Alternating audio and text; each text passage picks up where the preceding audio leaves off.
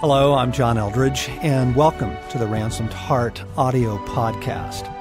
For more information on Ransomed Heart Ministries, our resources and events, please visit us online at www.ransomedheart.com. Last week, we left our listeners kind of hanging in mystery about, why did we have to end that chapter talking about love and the heart of men and women? And what is it that we need to address? Why do you think this next chapter is so important, Sam? Yeah, we struck upon this organically as we were trying to answer these questions. We realized that we were wading deeper and deeper into these waters that needed something else, that needed a deeper answer, that needed a whole other thing spoken to. And the issue of identity and how we see ourselves and how we're walking well in self-perception in the way that we carry ourselves, all of that, that's huge. Huge. And completely affects how we relate to women. One doesn't exist without the other. Right. So welcome back, friends. John and Sam Eldredge reading from our book, Killing Lions. This week, Chapter 4, on the issue of identity. Chapter 4, Changing the Scripts We Live By. And what business is it of yours if I'm only a girl? You're probably only a boy. A rude, common little boy, a slave probably, who's stolen his master's horse. Why don't you say it at once, that you think I'm not good enough for you? Said Shasta. C.S. Lewis, The Horse and His Boy. I chose the college I attended. I recognized that I alone reaped the harvest I sowed there, and it was a mixed bag. After attending a public high school, the transition into a Christian college was as much of a culture shock for me as the kids who did it the other way round. I knew I wanted to take a closer look at my faith, and man, the campus was gorgeous. But I had a very hard time adjusting to the culture. It felt like being dropped into Oz. Despite signing a contract to abide by communal standards, a nice euphemism for joy-crushing rules, I was busted for smoking my pipe on campus. I was caught several times sneaking in to the end of mandatory chapel trying to turn in an attendance card after doing a loop through the crowd and leaving through a different door. I wrote an angry essay that was supposed to be praising Christian feminism, but instead focused on how forcing us to praise a viewpoint that might not be our own was troublesome. I pushed for egalitarianism or something more like that. I got a B for straying off topic. I danced. I drank. If the day was especially nice, I skipped class and went to the beach. You don't need to be particularly insightful to see it coming. I ran into problems. I soon encountered the motivational stick this college favors. Shame. Academic shame was used by professors or fellow students for poor performance, or really anything less than exemplary performance. My school was a gathering place for valedictorians, it seemed. Spiritual shame was enforced by the Christian community with upturned noses, or worse, the earnest approach by a spiritual leader offering counsel. Do you think this is the Christian thing to do, Sam? Is this what Jesus would do? Ugh. Funny thing is, I resented them for treating me the way I taught them to see me. A phrase I often heard throughout my time at school was, "Oh, Sam, you're such a lovable screw-up." I was charming, so people wouldn't stay mad or disappointed with me for long. But I knew that, and I knew that they thought I was as much of a joke as I felt, so I kept on behaving that way. Whatever the form, I began to feel hedged in by shame, disappointment, and disapproval.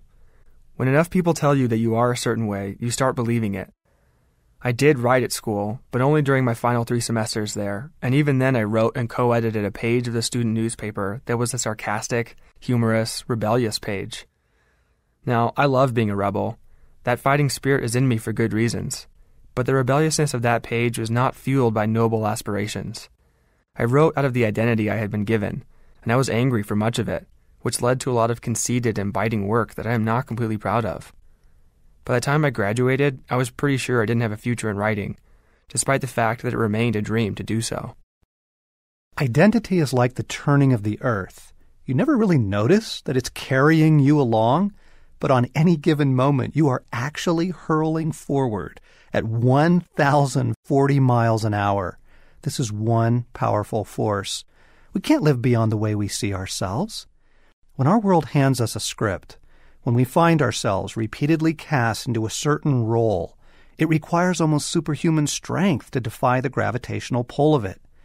Those scripts come upon us from many circles: family, friends, a coach, a church, our culture. I never really worried about the other stuff, what the community would have called acting out or your rebellious phase. I knew it was your way of handling the religious suffocation, and frankly, it's healthier than marching in line, letting legalism pull you under its false views of God and the Christian life. Jesus wasn't exactly a big cheering fan of the religious. But the cumulative effects of shame broke my heart, because I knew that despite your strength, it would wear away at you. It wears away at all of us. The Scots pastor John Watson said, "Be kind, for every man is fighting a hard battle." This was yours, the battle for your heart, the battle to hang on to Jesus while throwing the religious out the second-story window, the battle to push through the criticism and hold true to your desires to write, the battle to cling to one of life's most important truths, that the heart is and always will be central, the powerhouse of life within us. Above all else, the wisest man in history warned, guard your heart, for it is the wellspring of life. Proverbs 4:23. I imagine this is true for most universities, but this particular college really idolized the mind. I had many dear friends who found validation in academic performance, which then became pressure to perform again and again. It was a vortex that the best fell into and few could climb out of. No one was there to tell them their heart mattered. No one knew to. So it should come as no surprise that in lieu of cultivating a heart that was alive and cared for, the mind reigned all-powerful, all-important, and all-consuming. I was shocked when the powers above appointed me as an RA during my senior year. But I did have a gift with people, and I felt I could really help younger guys entering the system because of all I had experienced. I told my superiors that when it came down to my residents, their hearts mattered more to me than upholding the letter of the law. I probably didn't need to announce this, but I knew what I wanted to be about. As counterculture as it was, I believed I'd develop deeper relationships with my men than those RAs who couldn't see past their role as rule enforcer. And the hearts of those young men needed some serious tending to. One guy was so passionate. He loved the church he was in, loved the people around him, and threw himself into that world. The sad thing is, he kept getting into tough places relationally over and over again. Somewhere inside him, there's a lot of anger and a broken tape in his head playing something like, "You aren't worth much," which has played into how he relates to people and spends his time. It destroyed a lot of friendships and burned a lot of bridges, unfortunately. Another guy was the life of the party, a ton of fun to be around and gifted with that social awareness that made everything he did seem cool. One time we were out for coffee and he shared just how much pain and sadness he was living with, how his family had been torn apart by the death of his brother when he was younger, how he felt like no one knew him or cared to ask. His facade of joviality and playfulness was his mechanism to cope with his true belief in a horrible world filled with grief. So what if they had great GPAs? Their lives were tragic. You simply cannot neglect the heart and get away with it. The mind is a beautiful instrument, one we certainly want to develop all our lives, and not only in the college years. But God gave us the mind to protect the heart, not usurp it. As Walker Percy said, you can get all A's and still flunk life. So let's think about identity and the heart for a moment. All men, young or old, have within us a famished craving for validation. It will not be denied. We will chase validation wherever we can, and we learn pretty quickly what our world rewards, what it shames, what it cares nothing about. So the athletes seek validation by being fast, strong, winning, while the valedictorians throw themselves into papers, exams, and maintaining their GPA. The spiritual leader latches onto the praise coming from their gifting, and they give their heart and soul over to that dance, while the cool kids go barefoot and wear dreadlocks. We're all looking for the same thing. When a young man doesn't know who he is and what he's made of, resisting those scripts that are being handed out is about the same as defying gravity. Let's see, I gotta do my laundry, move my car, and oh yeah, I think I'll fly today. Despite my love for the theater, I gave it up completely and entered the corporate world in my 20s, largely because I didn't think I could make it in the big leagues of professional theater. I was good, but was I good enough? I yearned for the approval of the older men in the company I was working for, And the more they rewarded my achievements, the more I gave myself over to the corporate carousel. Brooks Brothers shirts, Toomey briefcases, the whole shebang. Not that there's anything wrong with wanting a life in that world, so long as it is your calling. For me, it was almost entirely based on a false self. I was simply living for what others approved of, famished for masculine validation. But the false self, even when it's built upon some part of our genuine gifting, will never, ever settle the issue inside.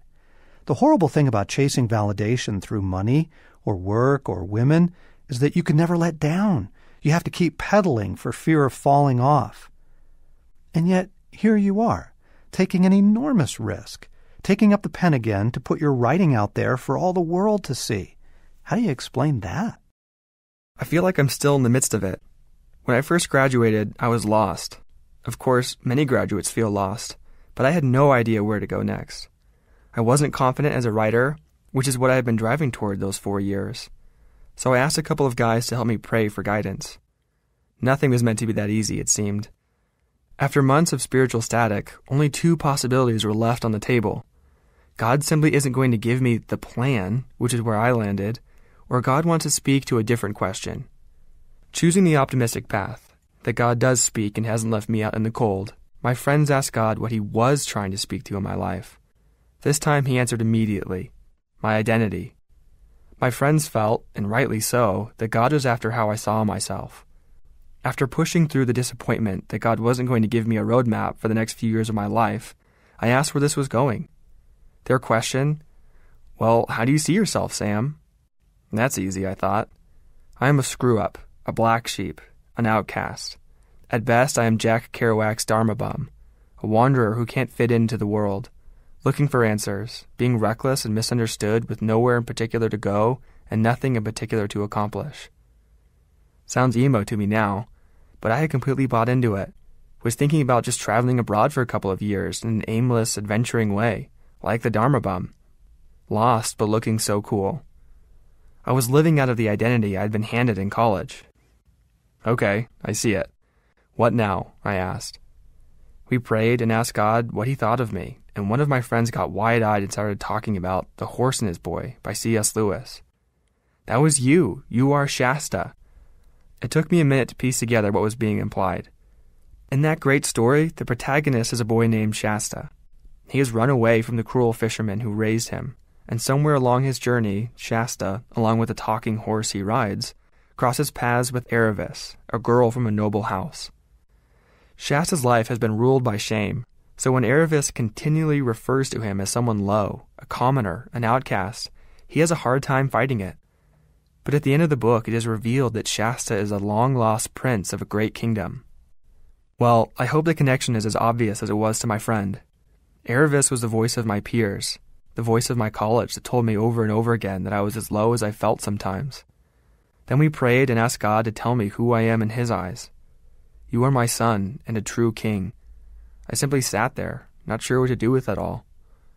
Which one do you want to be true, Sam? My other friend asked. Do you want to be the Dharma bum or a king? It was obvious that I had a decision to make.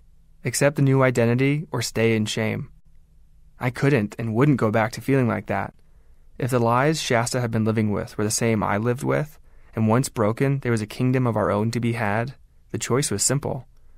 We prayed.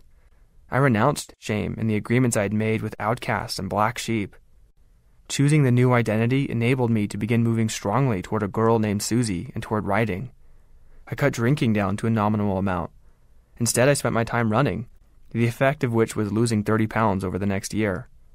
I moved away from a town that, as much as a place can, had come to define me, as much as the peers whom I resented. You offered me an opportunity to write together in a project that might turn into a book, but I wasn't so sure yet. I wanted to do something on my own, but more than that, I hated the kids in college who never worked for anything, the ones who joined their father's company when they graduated without ever working for someone else. Those people sucked, in my opinion. They never struggled, so they never grew. 6 months later, I'm on a road trip through Malaysia when God snuck up on me again. Out of the blue, our host, David, began to ask me those, "What are you going to do with your life?" questions. I talked about wanting to do something meaningful and how much I enjoyed writing. The exact same themes came up again. How living in shame doesn't do the world any good at all. How God had a nobler role for me, and if I would accept it, I could move with strength and courage into a life of purpose. With his eyes focused on the road, after having to swerve to avoid a dead monkey, yes, a monkey, he said to me, "Sam, you are a king. These gifts you have were given to you to do good. How is it noble for the man in the parable who is given talents to set those aside?" I was speechless. I felt like a replay of what God had been saying to me months before. I realized I had been playing it safe, hanging back in the old script. It was time to accept the new one. So here I am, and here I write. I love it. This is one of those breakthrough moments every man needs. Busting free of the shame and the false self, accepting a new identity, our true self, and stepping forward in courage to live from it. I'm thinking of all those stories where the young man needs to come to terms with his true identity. In the film version of the Tolkien classic, The Return of the King, Aragorn is a great man, but he's been acting a bit like the lone wanderer, sort of a Dharma bum. The turning point for him comes when Elrond brings him the sword of the king and declares, "Put aside the ranger, become who you were born to be." The line is repeated almost verbatim in the trailer for the Russell Crowe version of Robin Hood. He too has been living on the edges of life when he is confronted with the question, are you ready to be who you are? By the way, this is the secret behind the multi-billion-dollar video game industry. Halo, Assassin's Creed, Fable, young men get lost in those role-playing games for days because they soothe the validation ache inside. While you're in that world, you feel powerful. You are the hero. Your brother Luke was just playing Reckoning. He was a sword-wielding champion, and at that moment, facing two enormous ogres with warhammers. Yikes, I said, those guys are powerful. Luke's response as he brought them down, but I'm powerful too. All these stories reverberate and resound deep inside us because they are echoes of the gospel. God finds men, renames them, and calls them up into great roles. Gideon was hiding in an empty well when God addressed him as a mighty warrior. Peter didn't exactly have a high view of himself, but Jesus called him a rock. Their peers thought James and John were knuckleheads. Jesus called them sons of thunder. This is the critical moment in any young man's life. We must hear who we really are, receive genuine validation, so that, like you and Shasta, we can tear up the other scripts we've been handed. I know so many of us long for words of validation, but few ever hear them. An acquaintance of mine who lived down the street went out and bought a new car one day. He spent quite a bit of money and took out a loan to boot. When he pulled up and started dancing around the driveway chanting, "I own a car, now I am a man. I own a car, now I am a man," I wish I were kidding. It felt pretty hollow at the time. I knew he was getting his validation from owning things, but it's something that society has told him marks the way to adulthood. More like killing a dandelion, isn't it? But in the absence of validation from God, we'll take whatever scraps come our way. First, we must come to terms with how we've been seeing ourselves, the role we have been playing, like lovable screw-up. This can be a painful awakening, admitting how we've been rewarded, what we have been shamed for, and how we have given ourselves over to all that. Patton was a very effective tank commander in World War II, but the accolades consumed him.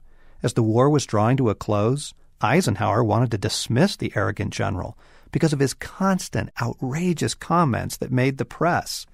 Patton practically groveled and begged not to be relieved of his command. He couldn't let it go, couldn't separate himself from the one role where he won acclaim. Apart from famous general, he was a hollow man. I published Wild at Heart in 2001. It became a pretty big success and did a lot of good for men and women. But my subsequent books were not nearly as popular, even though I threw my heart and soul into them. It was a real test. How would I handle a disappointing reception? I had to disentangle my self-worth from what people thought of my writing. It was messy, and trust me, I had my bad days. But if my identity was built on successful author, I think I would have simply quit, slipped off quietly, and pouted. This can be a very revealing experience. How do we handle defeat? Because for men, it sure raises the issue of validation. If you are the compulsive student, can you take a B in a class? Athletes and competitive types, can you lose? Be ignored?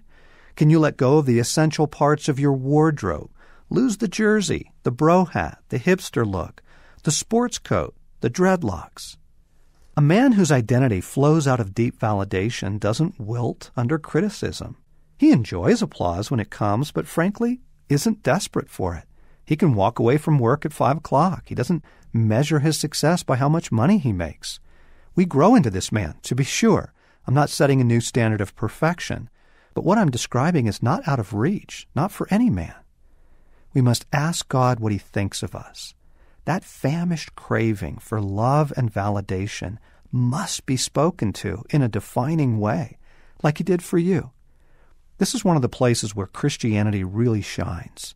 God steps into the picture to help set us on a firmer foundation than the scripts we've bought into. He tells us to put off the old man and put on the new. He calls us his sons.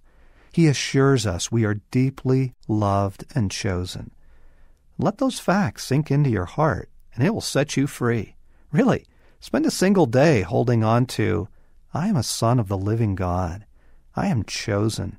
I am deeply loved. You will feel things shifting deep inside.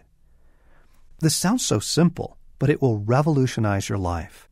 Ask God for validation as a man. I can't overstate how important this is. What he brings in response will surprise and settle you. Sometimes it comes in loving words, straight from your Heavenly Father. Oftentimes it comes through experiences that at first feel like hassles or fearful challenges, but in fact will prove deeply validating if we accept the lions we need to face. Earlier this spring, I got a call from some neighbors who needed help trailering some horses. Now, as you know, despite my childhood dreams, I am not a cowboy. I've only trailered horses a couple of times in my life. But these folks were in a tight spot and needed help, and so I jumped in. Turns out they owned some very large, very anxious horses that hadn't been moved by trailer for who knows how long. It was a scary experience.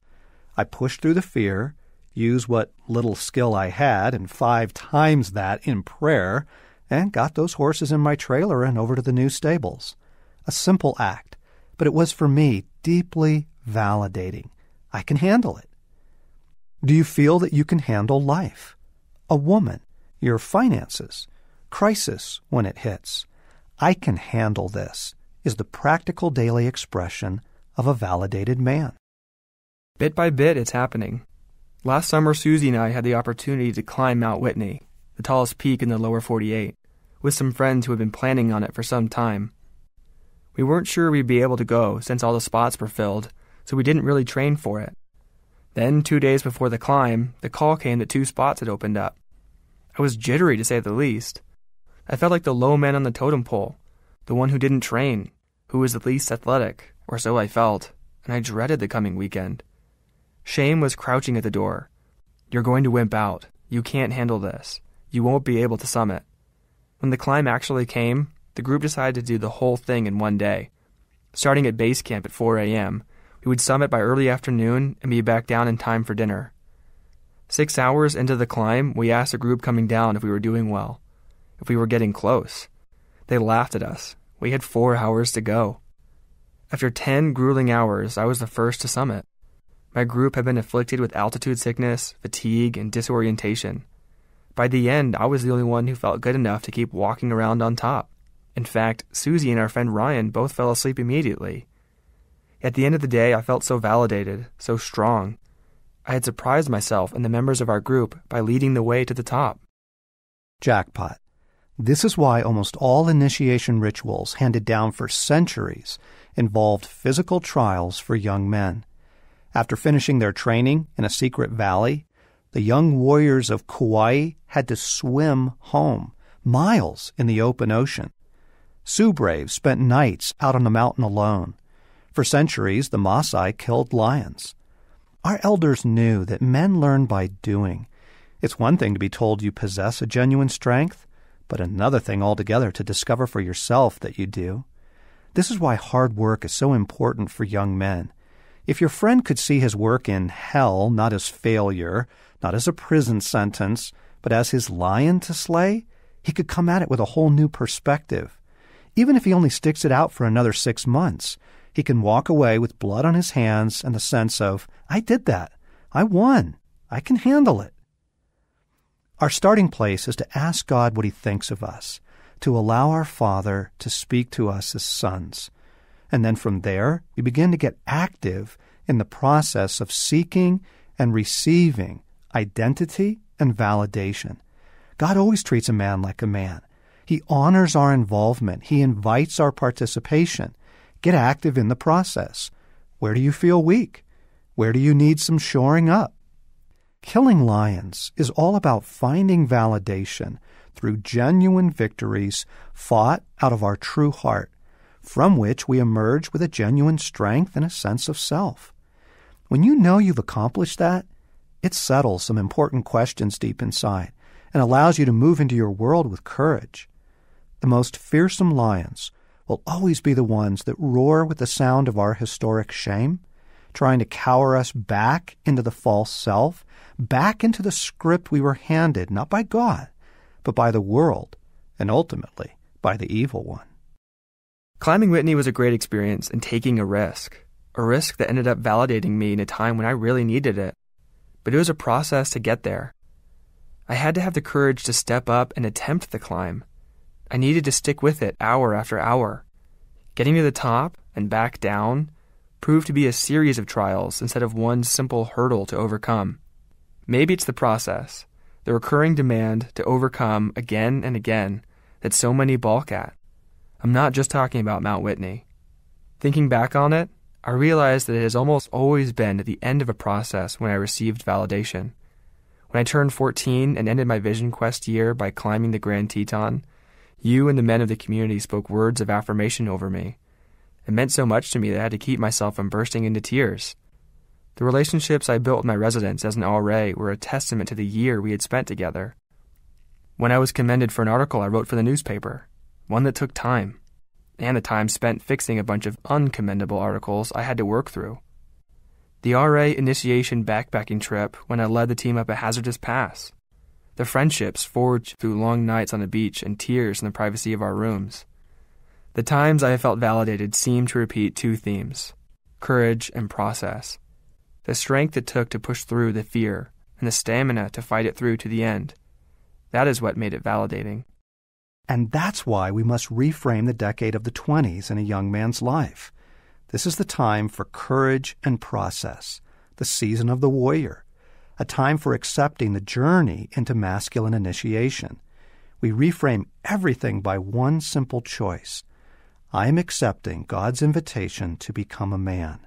From there, we interpret jobs, money, relationships, flat tires, bad dates, even our playtime as the context in which the boy is becoming a man.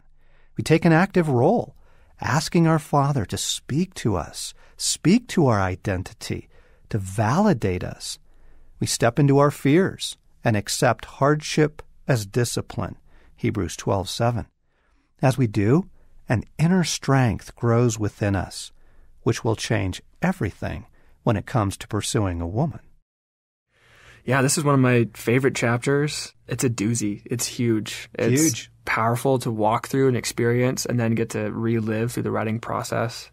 But changing and understanding the way that you engage yourself in the world and your heart and how God sees you and tackling issues of identity, this could be a book in of itself. We loved this chapter. It really could have. So hope you're loving it too. You're listening to the Ransomed Heart podcast, and John and Sam Eldredge reading from our new book, Killing Lions, A Guide to the Trials That Young Men Face, a book that is powerful for young men, but I just want to add for moms, dads who have young men in their life or raising sons and they're soon going to become young men and want to know what to speak into. And for those of you that have young men in your world that you love, oh my goodness, tell them about this. Tell them about the Killing Lions films that are available on killinglions.com.